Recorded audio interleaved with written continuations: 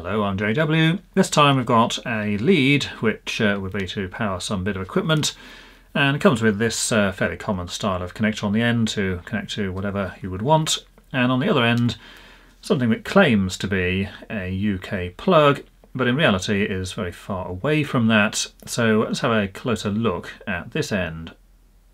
So here we have a what looks like a fairly standard lead here. And at this end, fairly common thing there, fits in a variety of different appliances. Marked on there 10 amps, 250 volts AC. Nothing visibly wrong with that one. And then we've got some flex here, which is a relatively thin size as these things go. It does have some markings here, which may or may not be correct. In fact, they're probably almost certainly incorrect. So what I've got then is XD, power cable PVC, 3G or 3 cores there.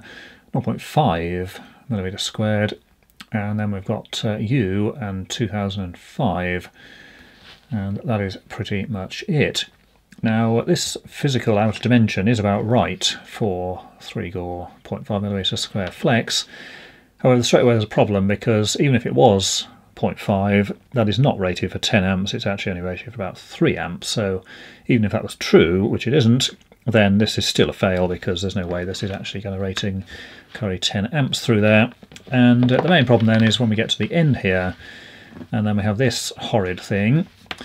Now if you've actually got any of these things in your house on any of your equipment, then what you need to do is to get these and throw them away immediately, because these are dangerous in a whole pile of ways, and that's before we even get to the undersized flex. Now this may look like a UK plug, but it isn't in a whole load of ways. And if we bring in a normal sized UK plug here, you can see that there's a dramatic difference in the size here. This is the actual proper size, and important features of this mean that they've got to have a certain amount of space here between the edge and where the actual pin is. And again, there's supposed to be sort of minimum dimensions on all of this, and you'll see this one falls way short because there's almost no space here on the two edges. And again, the whole physical dimensions of it is massively smaller than this one over here. And it's not just this plug, they're all basically in that same sort of size realm. There's another one. And even if you look at this somewhat damaged plug here, which we've seen in a previous video, again, the size difference is obvious. In the middle here it claims it's 10 amps, 250 volts AC, the same as the other end. It also has a CE mark on it. Now this is completely wrong, because even if this CE mark was genuine, plugs do not have CE markings on them, because CE marking does not actually apply to UK plugs. So any plug with a CE mark on it that's claiming to be a UK one like this is a pile of garbage, because no genuine UK plug will have that on there. Got the L, N and E markings there and the Earth symbol, and then we've got this thing here that says XD, whatever that's supposed to be. And a number at the bottom, XD308. The back is just this sort of textured material with a little hole in it for some reason, and that's pretty much it. Now the biggest omission from this thing is that there is no fuse in it. So this is where the fuse holder would go in a normal plug, so this one's actually somewhat damaged, it came in a previous episode. And what's supposed to go in there is a fuse of this sort of dimension. This happens to be a 13 amp one. And they come with this little plastic piece, and that will press in to the front like that. Now if it's a plug of this sort of style, where the one obviously you can wire on yourself, then these also have a fuse, and have a quick look inside. There's the fuse inside. It happens to be a 5 amp version, but nevertheless all BS1363 plugs do have a fuse in them somewhere, and that's actually part of the standard as well. Now this thing does not have a fuse, so essentially the only protection this is going to get will be from the circuit that it's plugged into. In the UK that's typically going to be a 32 amp circuit, so aside from this thing not being able to carry the 10 amps, even if it was 0.5 square millimeters, you could potentially overload this to an extremely high level. And the other problem with having a 32 amp circuit breaker there is that if there was a short circuit here, the available fault current is going to be very high, and this thing is not going to be having any kind of protection in there whatsoever. Now, as well as all those massive fails, which of course make it extremely unsafe, if we have a look at the pins here, this one on the right, this white one, is the correct size. We can actually see that the pins themselves are actually too small. Certainly in the width there, you'll see there's a considerable difference in the dimensions. And in terms of the length of the pins, Well, guess what? They're actually short as well. So this one's right up against the plug here, and you can see the other one, there's a clear gap on the side. And if we compare the earth pin, which should be longer, and in fact is longer in this case, yeah, once again, it's too short. You can see a right finger underneath there in the gap. And while we're on the subject of the earth pin, note that the earth pin has some sleeving on it. This is incorrect, only the line and neutral should have sleeving. Real plugs just have a solid metal pin all the way through and have the sleeving on the line and neutral.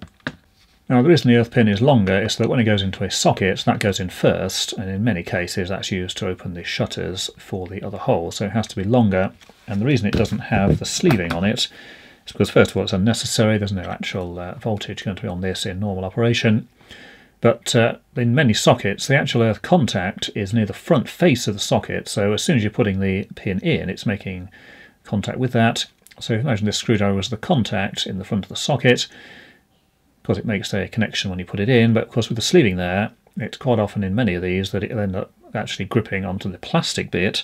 So even though this has an earth pin, in plenty of outlets, if you put it in there, it's going to actually grip on the plastic, so you're going to have no earth connection whatsoever.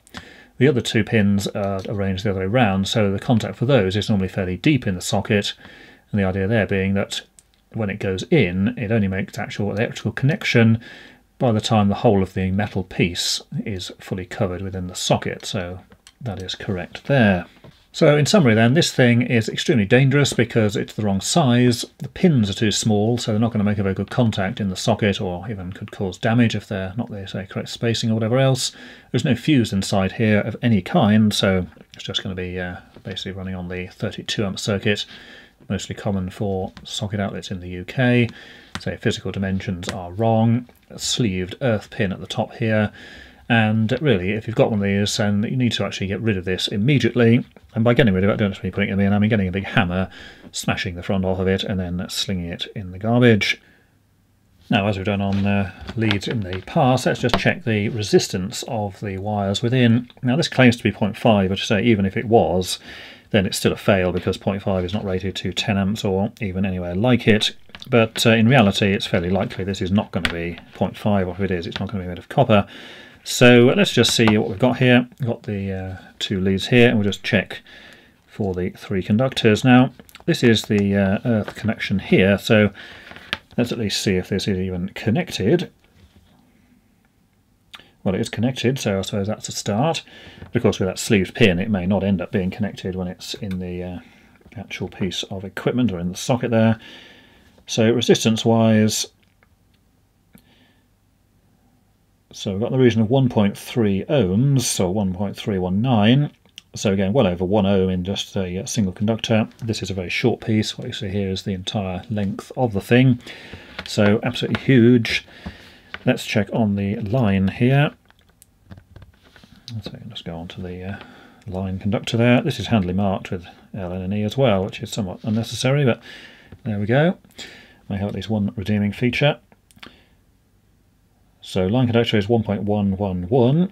There's a fairly implausible reading. Oh, there we go, 1.110. So again, well over 1 ohm for the line conductor.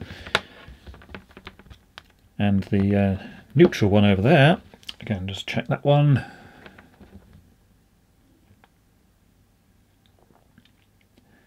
So there you go, 1.345.